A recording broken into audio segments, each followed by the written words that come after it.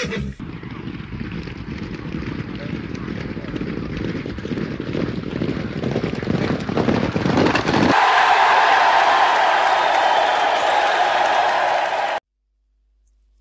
this is Mr. Gamble. It's Saturday the 6th of January and today we're going to be having a look at the Welsh National, which is the 205 at Chepstow.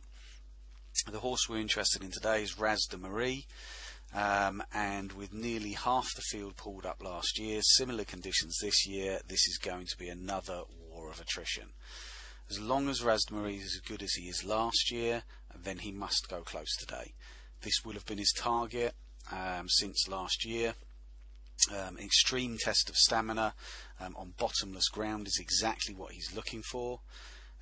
Everything since last year's race will have been leading up to today. Now, last year he had to contend with Native River, that was basically always going to run everything into the ground and was never going to be beaten.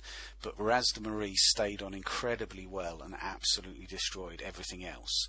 He's a pound better off today. He's got the conditions that he dreams of. He's got the best claimer in the country on board. And most importantly, there is nothing in this field that is going to be as good as Native River today.